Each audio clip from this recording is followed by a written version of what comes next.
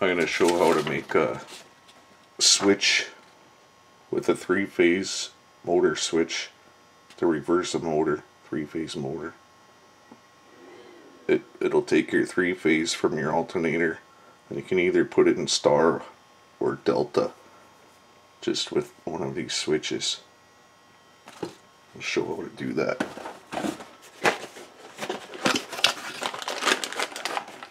Get these, I'll put a link for these. Get them on eBay. It's 63 amps. 63 amps at 660 volts.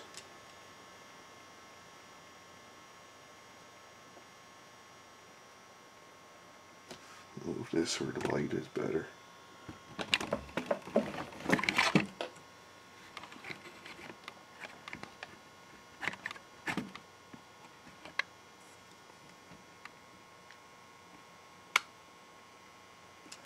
So, see here, that's position 2, there's position 1, position 0 does nothing. Get my multimeter out here.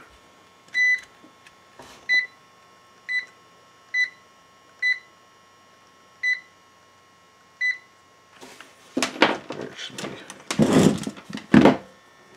If I connect them together, it'll like that, right? So what you want to do is just find number 1. See, that's your number 1 position, and you can see on the number 2s down here, they have no connection at all. It's completely off. So now number 2, you can see number 1 has no connection anymore. These two are connected.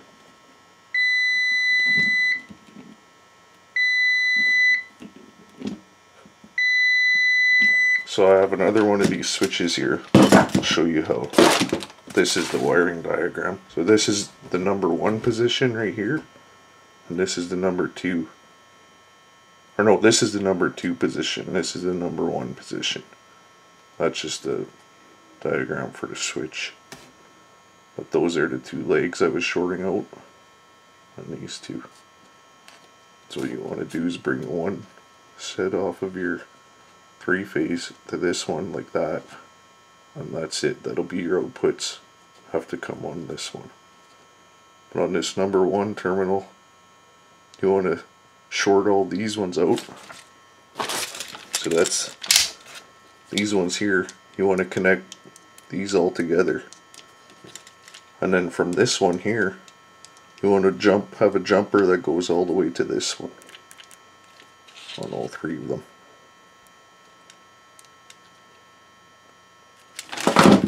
But like for this here, you'll have to make sure it's for your parallel, right?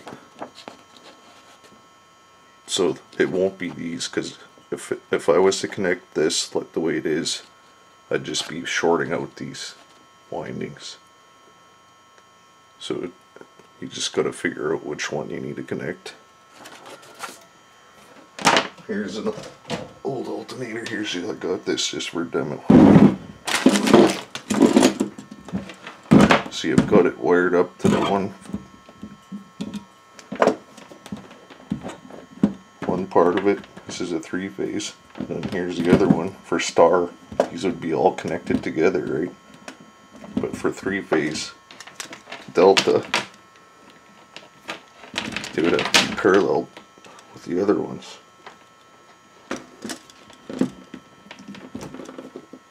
So you would connect these to there, to those 3. And then all you have to do is number 1 position is like this. That's in star. And if you want delta, all you have to do is go like that. See these?